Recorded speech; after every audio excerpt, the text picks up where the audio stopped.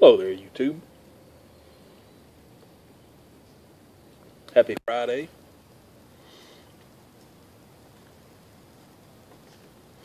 I'm smoking my Country Gentleman. Joining matches today for some Old Joe Krantz.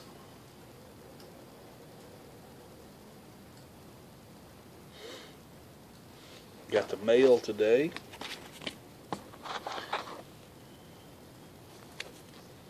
Stickers came from Jay.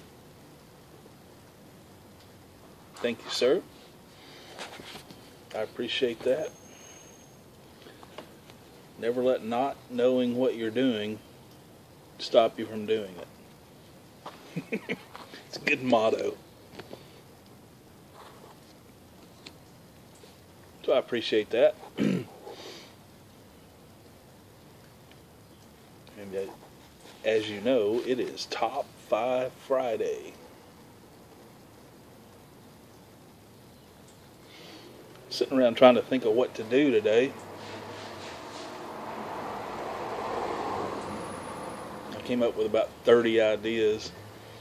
None of them seemed to pique my interest.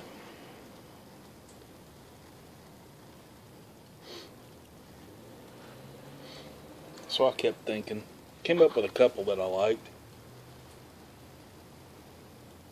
Don't know if you'll find them interesting or not, but I couldn't decide which one to do. So I've got them over here, number 1 and number 2. We'll call them heads and tails.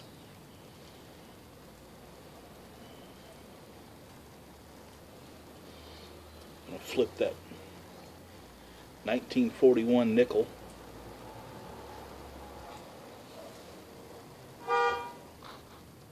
See what comes up.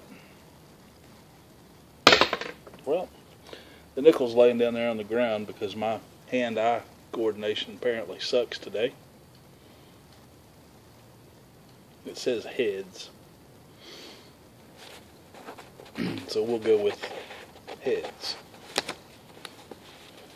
Heads was my top 5 favorite arcade games. I'm not talking about video games and console games and Atari and Nintendo and stuff like that. I'm talking about the ones you went and fed quarters into all day when you were a kid. Go mow a couple of yards, wash somebody's car, go spend the day at the arcade. These are classic ones. 79 to 81, all 5 of these came out.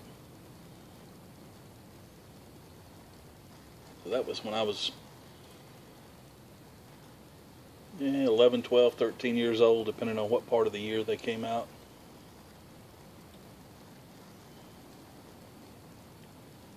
And I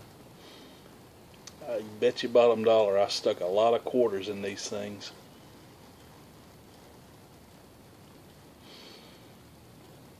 There may be better video games.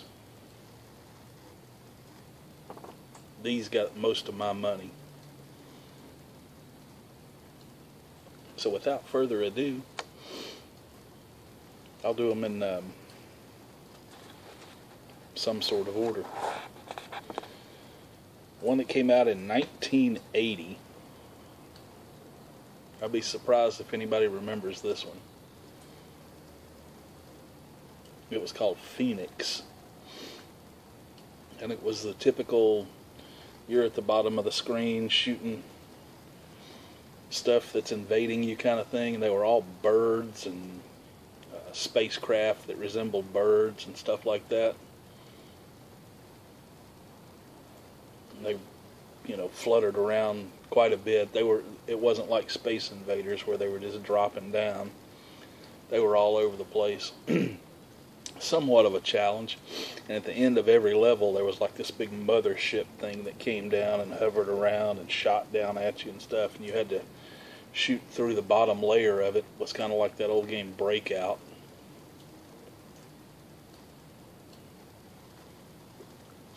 You had to shoot through that to destroy the mothership to move on to the next level. I liked that one quite a bit. Another one that came out in 1980 was Tempest.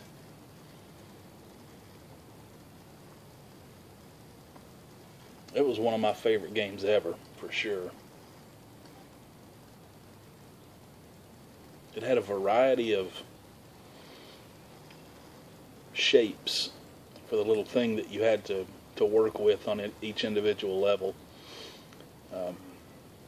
You were like this little crab walker looking thing, and you had, instead of buttons and joysticks, you had a dial. And you could spin it around, and that thing would go all the way around the edge of the whatever you were fighting. And you had a shoot button, and that was it.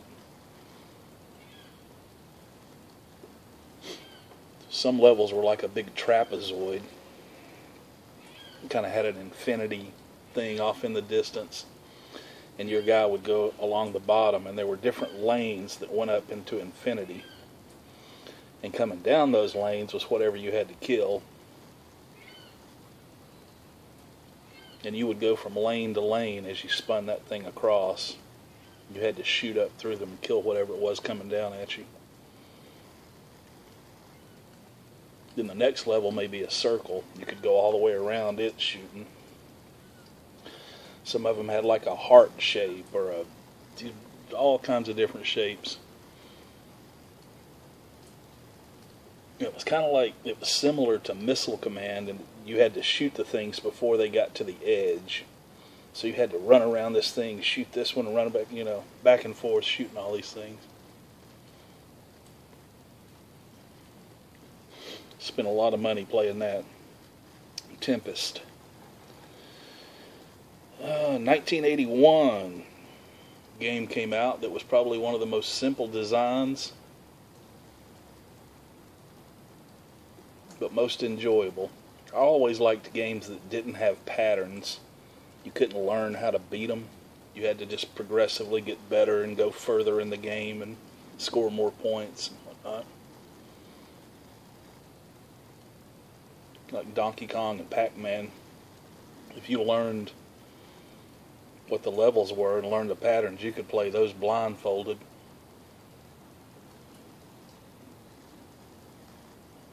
You might have could. I couldn't.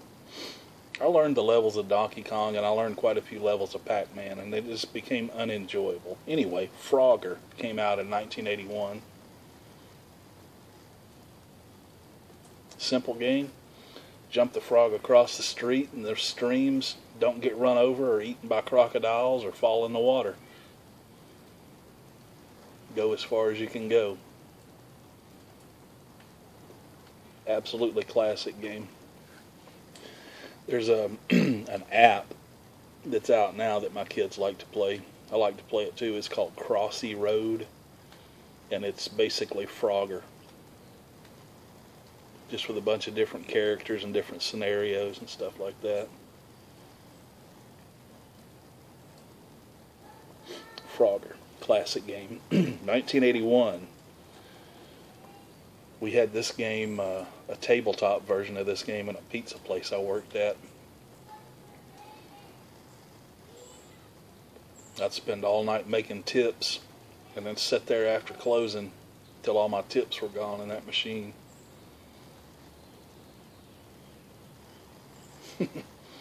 Galaga. That was a good one. Kind of Space Invader-ish kind of game, but with a lot more movement.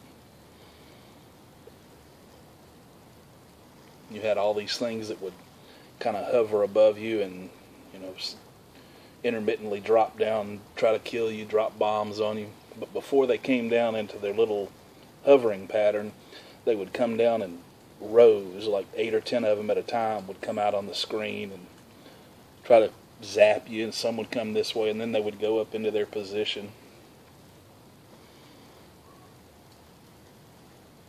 I got quite good at that game. I got so good at that game that I would just have to stop playing it because I wouldn't die. I could earn enough extra lives on that one to just keep going indefinitely.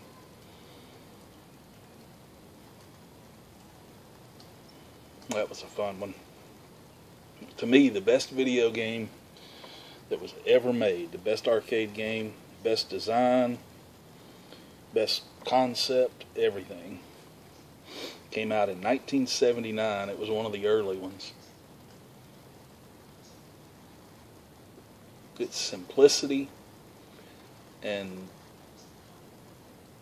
strategical thinking put together in that game made it absolutely enjoyable. That was Asteroids. Simple concept: shoot the rocks and stay alive. Easier said than done.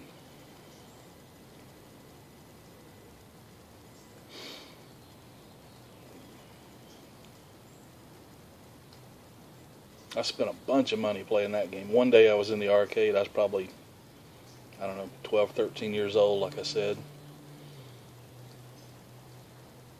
I saw a guy playing it, and there were no rocks. There was one rock on the screen, one of the little tiny rocks, just barely moving. And this guy was zipping across, just going, back and forth. If you went off this side, you would come back on this side. He was just zipping across there, and every now and then the little spaceship would come out, and he would fly across there and turn and nail it as he went across. I'd never thought of that before seeing him do it. It was a way to rack up a lot of points and get extra men and stuff like that.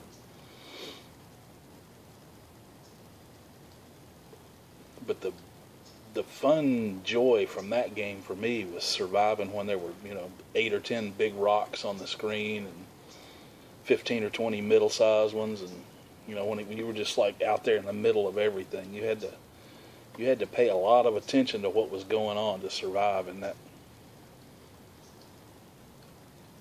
scenario. I remember when the Atari 2600 came out. That was one of the first few cartridges that came out with it.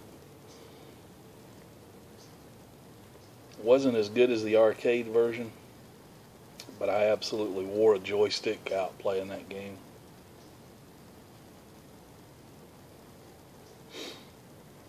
So those were probably my top 5 favorite games of all time.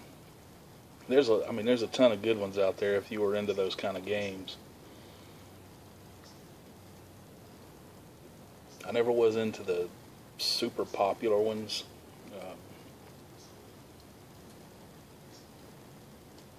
Pac-Man, Donkey Kong,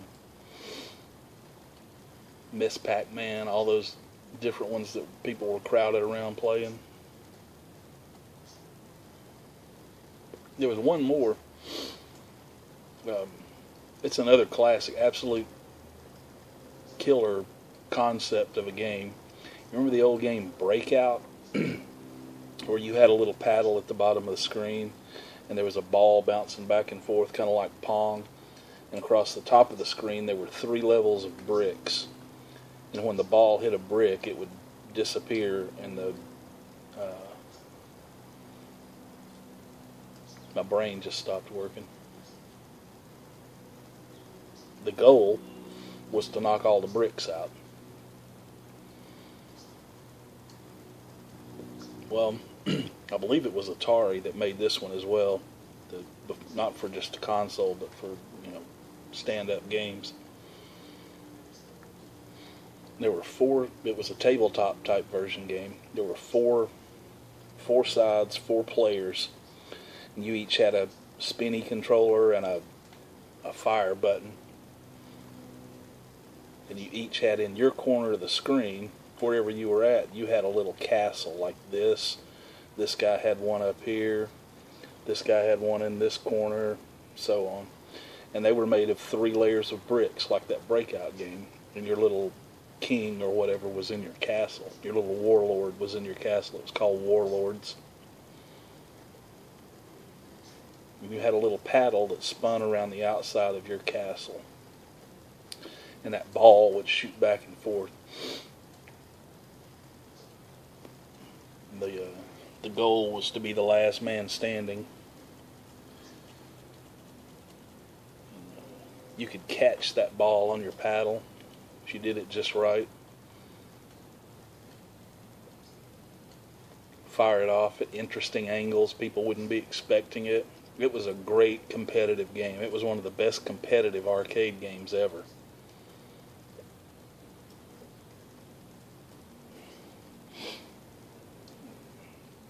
Another good competitive version. There was one that was, I believe it was called Star Trek.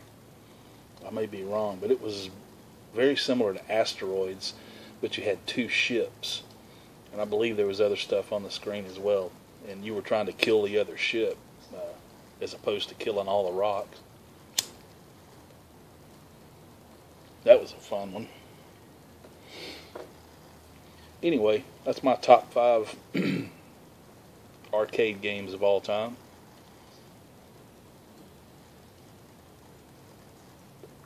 Let me know what some of yours were. I expect to see stuff like I won't spoil it. I won't put anything in your head that's not already there.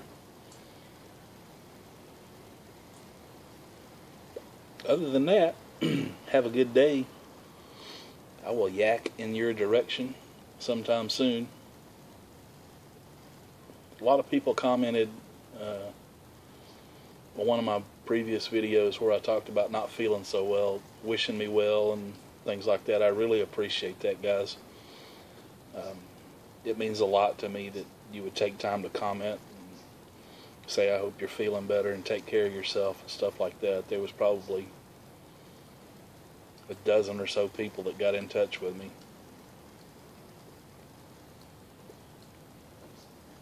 That's what this community is all about to me. Making friends, making contacts, getting in touch with people that you really care about. And there's a bunch of you out there that I genuinely care about and wish you well for various reasons.